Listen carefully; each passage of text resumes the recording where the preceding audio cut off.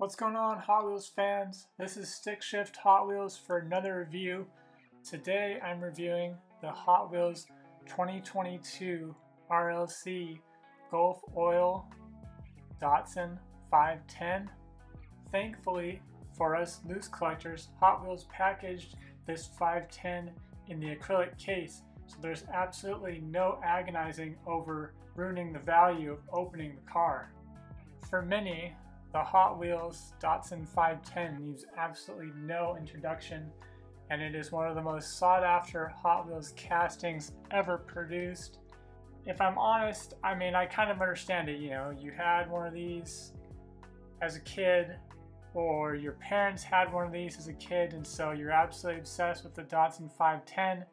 To be honest, I don't really get the fascination of why the casting is so hyped. It's a cool car, but some of these limited edition cars are going for hundreds of dollars, and that's absolutely insanity.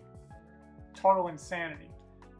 This eBay screen capture was taken the night after the car dropped, and oh my god, two of them sold for over $400. Who does this? Who? Tell me! That being said, this car was limited to probably about 35,000 pieces.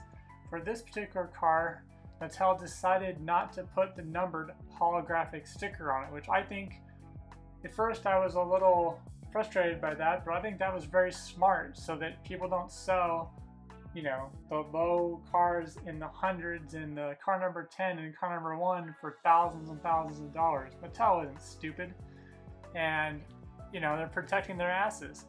So I think that's good. I was kind of bummed that this car originally didn't come in the regular Spectraflame Hot Wheels RLC finish that most cars do, because I've seen some Gulf RLC cars in the past that were, and they were absolutely amazing. But I have to say this, you know, more realistic color of just the powder blue and orange paint scheme really look realistic. The car is highly detailed. The front and rear bumpers are painted silver, for example. Everything is done on this car and it looks really awesome. There's just one little small thing that's kind of been bothering me. The black for the B pillar doesn't go all the way up the B pillar. You can see it like stops at the top of the windshield frame.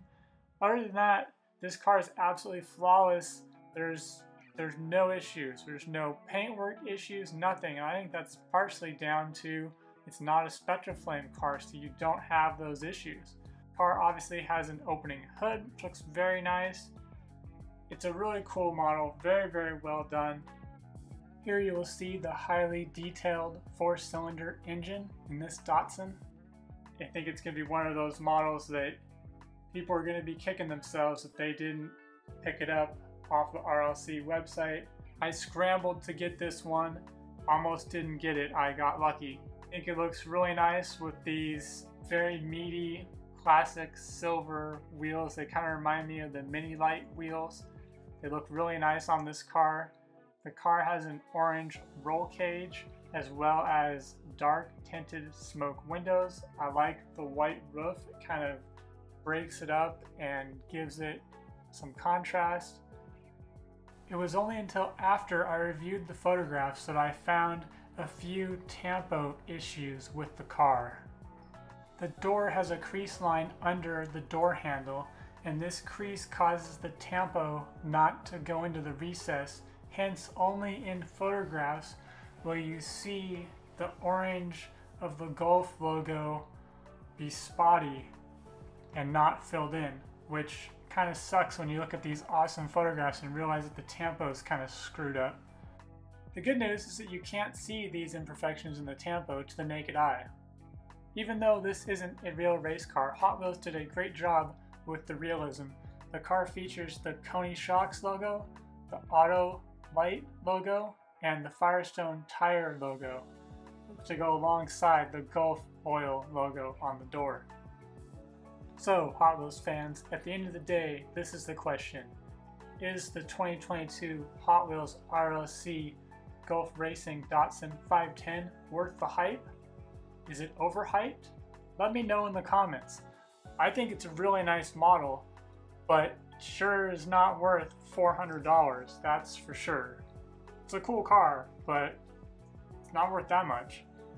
Time will tell if this will be the next 55 Candy Striper Gasser. I doubt it will go that high, but we know that it's going to be more than a $100 car, that's for sure. I'll see you in my next video. Have a great day.